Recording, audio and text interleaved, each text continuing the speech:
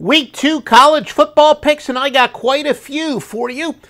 OffshoreInsiders.com from Joe Duffy's picks. Let's get straight to them. By the way, you do have a loaded card already up for this college football weekend at OffshoreInsiders.com with Joe Duffy's picks. We'll get to those details in a moment. Texas plus the 20 against Alabama is going to be my first winner. Texas is, of course, off a 52-10 rout of Louisiana Monroe, and it does fit into a home momentum angle that is 544 and 405. Now you're probably saying, wait a minute, Alabama, they're off of quite an impressive effort themselves. Are they not also in momentum? Well, no, this angle only applies to home teams, and yes, it very much holds up if the road team is also off of a big, impressive victory. And you may also ask, you should ask, well, okay, Texas, they destroyed Louisiana Monroe. In fact, the winning percentage is even a little bit better if they destroy a team they were expected to blow out.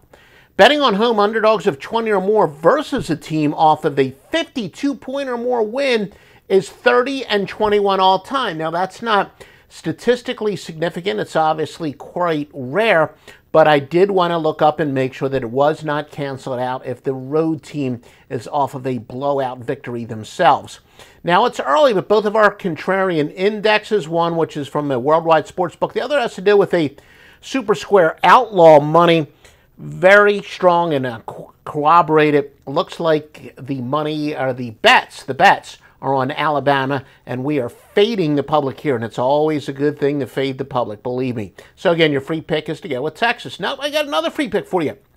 Maryland minus the 27 against Charlotte, and quite a few good systems here. If you fade poor first half teams that are playing at home and they're off of a high-scoring game, it is 585 and 415. Now again, you're going to say, hold it, we're only in week 2. How can you determine if a team is a poor first half team? It very much does apply in week 2 at 58% because this is about some overreaction and underreaction, and there's a lot of that very much early in the season. So yes, I always double check these angles do hold up even after just one game of data. Now, Charlotte was outscored 26-7 in the first half, and they lost 43-13. That's why this does apply. Also, big favorites in a game that's supposed to be high scoring, 184-137, and that's for 57.3%.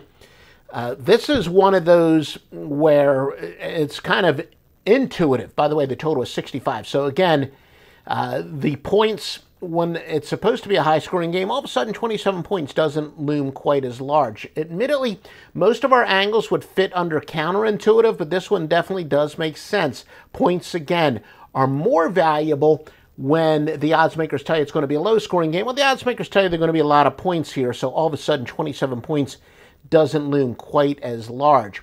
Big away favorites off a win as a favorite versus an opponent that is off of a loss is 240, 185, and 5. By the way, at the risk of stating the obvious, yes, all these are against the spread, these angles. And I keep telling you, while the NFL is about regression to the mean, college sports, football and basketball, both of those are momentum sports. So that's why these angles do apply here.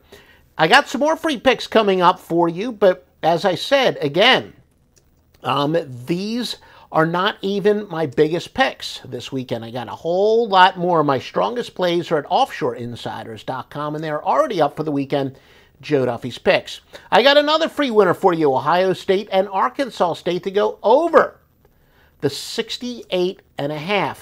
We got a math angle that is 887 and 646. Now, I don't want to tell you everything that's involved because, I want to give all away my stuff. I know a lot of handicappers out here watch my videos, and they've got some good software themselves. In some cases, the same software I'm using. In my case, I'm using several different brands of software, but I don't want to give the exact angles, but believe me, it's a math angle that applies in every single sport, applies to both the over and the under, and it holds up in every single sport. A very basic philosophy, to be honest with you. If a total is at least One of the teams is substantially higher than the previous week. We use the odds maker's knowledge against them, and it goes over 199 and 144. Again, that's part of our success. When the odds makers are making a statement, we listen to them. It's 10 points higher than the Buckeyes game was last week, and that game went well under with just a total of 31 points scored, but yet this week's total is 68.5. I was told when I got into the business, the line is telling you something. I didn't know really what they meant when some of the old timers said that to me, but now I do know. This is a great example. The line is telling you something. Listen to what they are telling you. Overachieving defenses are also a solid over a play. Now, how do we determine what overachieving defenses are? Well, now here is where the offenses and defenses will each regress to the mean based on delta points allowed, which is how many points they allowed relative to the average team total for the year. Now, in this case, again, it still holds up if there's only one game, but if a team was expected to score, say they played 3 games, and their team total by the odds makers was an average of 13.5, but then they scored 20 points, so that would be delta points plus 6.5. It's somewhat complex.